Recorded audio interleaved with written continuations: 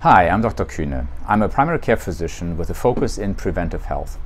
I started this channel to help people make decisions about many aspects of their day-to-day living that can significantly impact their health. And many of these topics came up in conversations with my patients. I have a clinic where I help people with weight loss and other things. And there was always interesting topics that came up and misconceptions. And as we worked through them, I did a lot of research on my own, and I found that a lot of the things that I learned in medical school really are either antiquated or really incorrect, especially when it comes to preventive health and nutrition and other aspects that we can do to prevent disease. So the traditional model of medicine kind of has been, well, you have someone who becomes sick, at some point in their life, then they come to see you and you treat them either with a medication or with surgery or whatever intervention you can do. That's fine.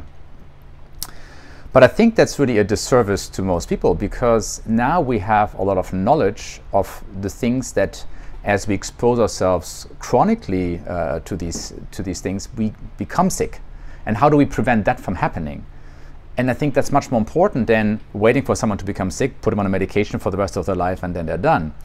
And it kind of started with myself. So after I graduated from medical school and started working and, we started a family, I gained weight and became more sluggish and tired, and I developed insulin resistance. So I was never at the point where I would call myself really obese. However, my waistline had gone from like a 31 to a 36-inch waist. So that's, 5 inches increase in my waistline. That's a lot of visceral fat that's sitting around the organs. That was very inflammatory, and that's how I felt. I felt lousy.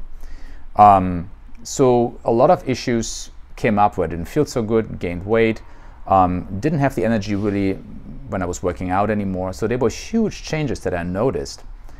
And then when I did lab work on myself, I noticed that my hemoglobin A1C was at 5.8, which is really at the upper limit of normal, or even at the point of early mild insulin resistance. My cholesterol was slightly elevated, but that's not even the worst part. The bad part was that the factors like my triglycerides, that was very high, and that's a big problem, and my HDL was low.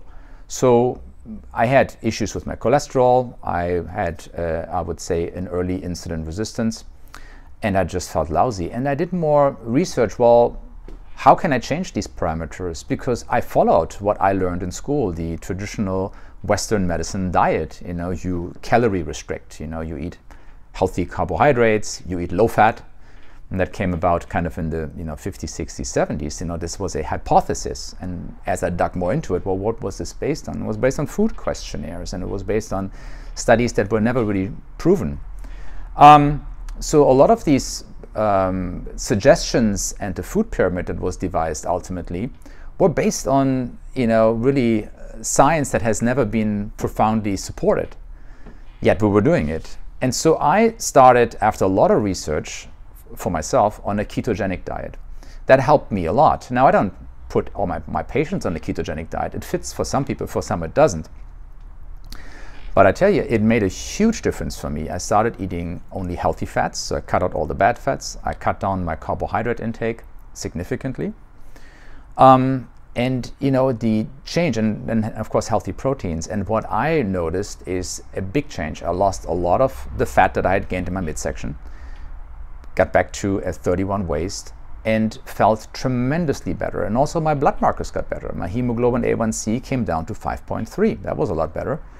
My cholesterol, while the total number stayed about the same, all of a sudden my triglycerides were down, and my HDL was very high. It was over 80, and that's actually very good.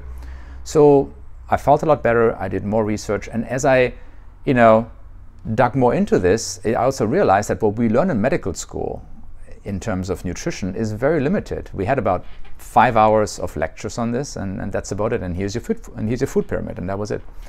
So learning this and discussing questions with my patients then led me to, well, this is a very important thing, how we can keep people healthier. There are many things that we do on a day-to-day basis that can absolutely negatively impact our long-term health.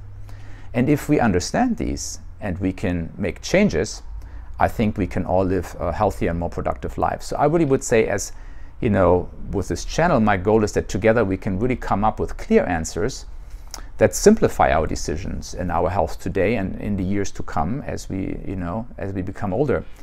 And a lot of times research articles might be very convoluted and complicated, and it's my goal with this channel to take the science and simplify it and make it applicable, really. How do I, on a day-to-day basis, when I go to the grocery store, or how I prepare my food at home, or even from working out or cutting out certain toxins in my environment, and also, like in terms of workouts, all these kind of things that determine our day-to-day health are interesting topics that I'm discussing in this channel, and hope that it will lead to all of us having healthier and more productive lives.